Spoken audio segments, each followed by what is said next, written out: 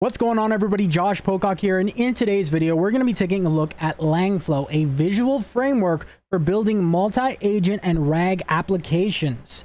It's open source, Python powered, fully customizable, and model and vector store agnostic.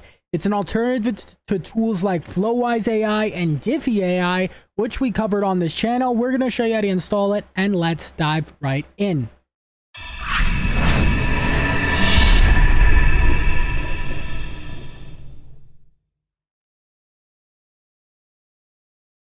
Okay, guys, so links for all the everything will be in the description down below. Here is Langflow's GitHub. If you haven't heard of Langflow, you can check it out. You can check out their GitHub, as well as I'll leave the docs and everything you really need to know. But this is Langflow, as you can see here, and it gives you some information on usage and how to use it, how to install it. And I'm going to show you that in just a second. You can also deploy on Google Cloud Platform, on Railway, on Render, Kubernetes, many different things, right? But you can also just deploy it locally, and yeah, here, that's pretty much it with the GitHub. Here's kind of what here's their website. So the easiest way to create and share conversational AI. Discover a simpler way to build around foundational models. All right, so we can kind of see the UI. They have a really nice UI. I like the feel of it. You can see prompt variables, dynamic input are introduced using curly brackets, fine-tuning, harness the full power of LLMs by easily fine-tuning them from spreadsheets. So this is really cool.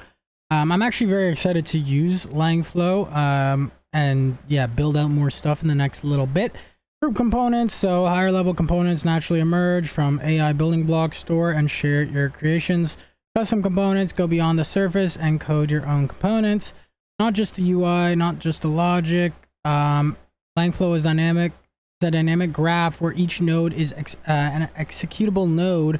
It's modular and interactive design, fosters rapid experimentation and prototyping, pushing hard on the limits of creativity. And it's Python based. So that's the really cool thing I like about this. It's Python based. So yeah, it's Python. Python is the go-to language for data scientists. By being Python native, Langflow leverages the most powerful data manipulation and machine learning libraries out there. So yeah, that's like one of the main reasons I'm actually really excited about this, just because it's built on Python. And yeah, so you can, I would like, if you're going to be using this, I joined their Discord. You can join their Discord here, check out the GitHub, maybe check them out on X. They also did a blog post kind of announcing some of their new features here. They got Langflow 1.0, which is out. So they also have a cloud service. So you could sign up for the cloud service. Check that out. It's through Data Stacks. So it's free to use and remains agnostic to any database, data source, or API. So you don't actually even need to like run it through the command line, pip install or Python install, Langflow, whatever the case may be. You could actually just go sign up for Data Stacks, and I'll leave a link down below to do that. So if you just want to do that, you can do that, test it out, whatever, or you can just run the command. And yeah, I'll leave this blog post that they released in the description down below too. And yeah, just to quickly go over, you know, we've talked about FlowiseAI as well as GoHighLevel. I've done videos on that. So if you want to check those tools out, check out some of my other videos on that. And they're very kind of similar, but they're different. I'm not going to like do an in-depth comparison in this video. And I'm still really seeing how they are different. But what I would say initially, if you're wondering like, the thing that I really am excited for Langflow about, like I really just said, is it's built on Python, and what they said on their website, it seems like that is the case, where it is like one prompt variable is fine-tuning group components, and it's very modular to foster rapid experimentation and prototyping, and dynamic where each node is an executable unit. So I really like that. You'll kind of see a bit more of that once you see the install of it and you see kind of how it works in the UI. But yeah, let's go ahead and just get right into it and install this thing. But yeah, so it is somewhat of an alternative to these tools. I'm still going to use all of them, or be using different ones until I really find either maybe I like one the best, or maybe I'm just going to use all of them, right? So they definitely do have their own strengths and whatnot. But anyways, before we get into it, I'll leave links below down for this, but you're going to need either you're going to need Python installed to run these commands, pip install, right? So links for that will be in the description down below. If we check out their docs right here for Langflow, you can see it. They mentioned the data stacks option, and link for the docs will be down below too. But all you really need to do to install this locally is run this command, Python -m pip install langflow-u. So do this once you obviously have Python installed, or you can run do it with pipx. So there's that option too. Now pip, yeah. So anyways, run that command. So you go into your command line and you literally just run it, and it will go ahead and start installing everything, which I already did.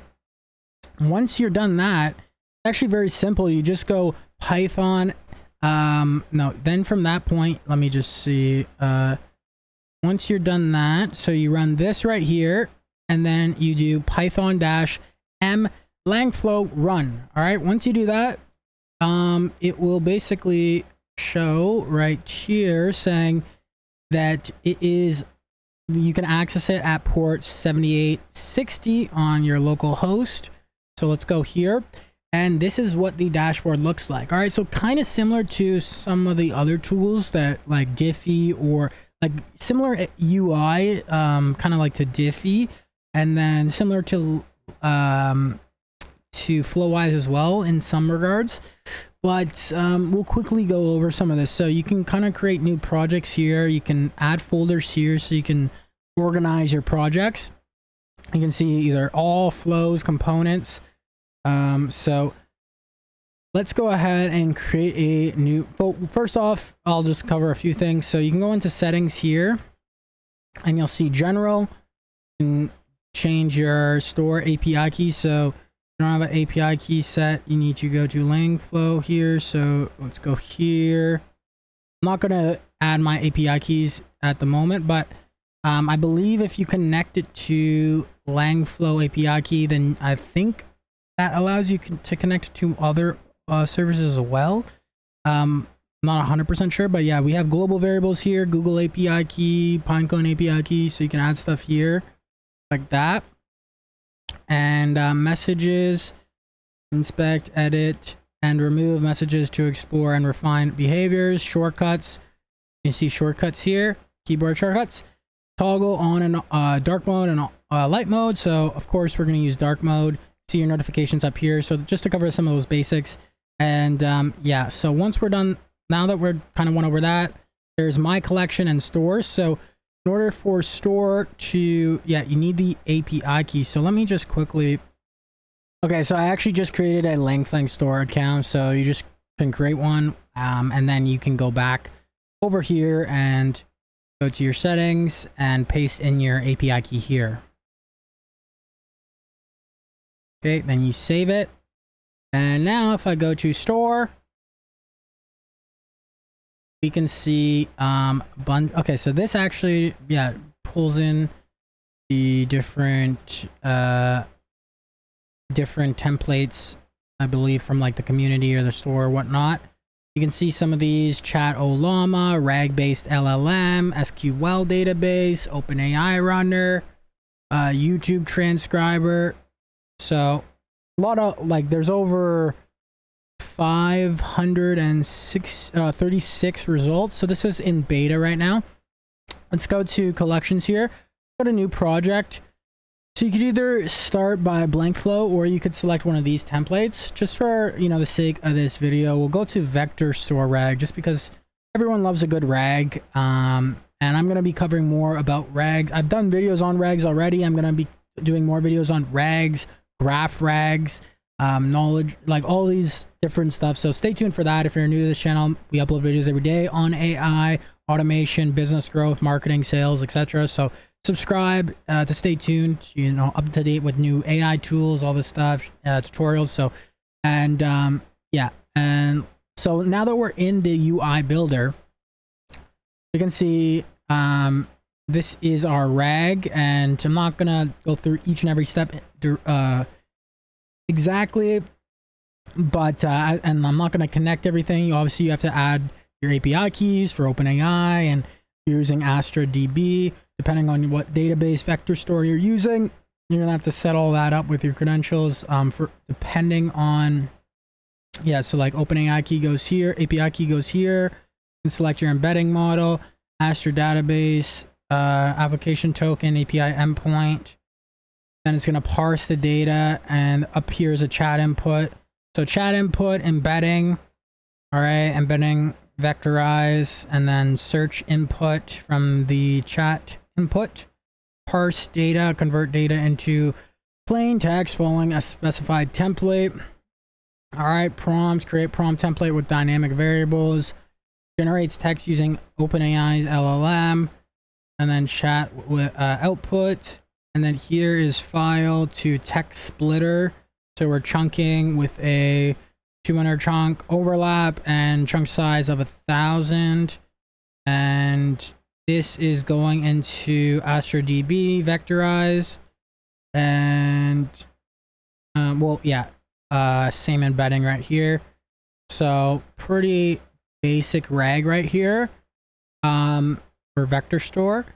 And let's see, so just to go over some of the components, we have inputs such as chat input, text input, output such as chat output, text output, prompts right here, data, so API request, directory, file, URL, webhook input, models, we got AI, ML, API, Amazon Bedrock, Anthropic, Azure, OpenAI, Cohere, Google Generative AI, Grok, Hugging Face API, all these other ones, Mistral, NVIDIA, Ollama, OpenAI, Vertex. Let me just curious, go here, and you would put your base URL. You can select your model, right? So yeah, this is actually awesome. Vertex AI helpers, so chat memory, go like this. So you can do external memory, messages, text memory, create list, combine text, custom component, filter data, ID generator, merge data, parse data, sequential tasks, split text, store messages, vector store. So we got different vector store options, AstraDB, Cassandra, ChromaDB, you know, all these different ones, Pinecone, Qdrant, Redis, Supabase. I love Supabase. They don't have Zep, which I do like Zep as well. But yeah, they do have like some of the, you know, popular ones, Supabase, Qdrant, Redis, MongoDB Atlas, ChromaDB, and then embeddings, so Hugging Face, Mistral, Ollama, OpenAI, and then experimental. So I was looking at this too. This is kind of cool. So we got agents. Wow. Oh, this is awesome. Crew AI agent. I'm going to do more videos on that stuff too.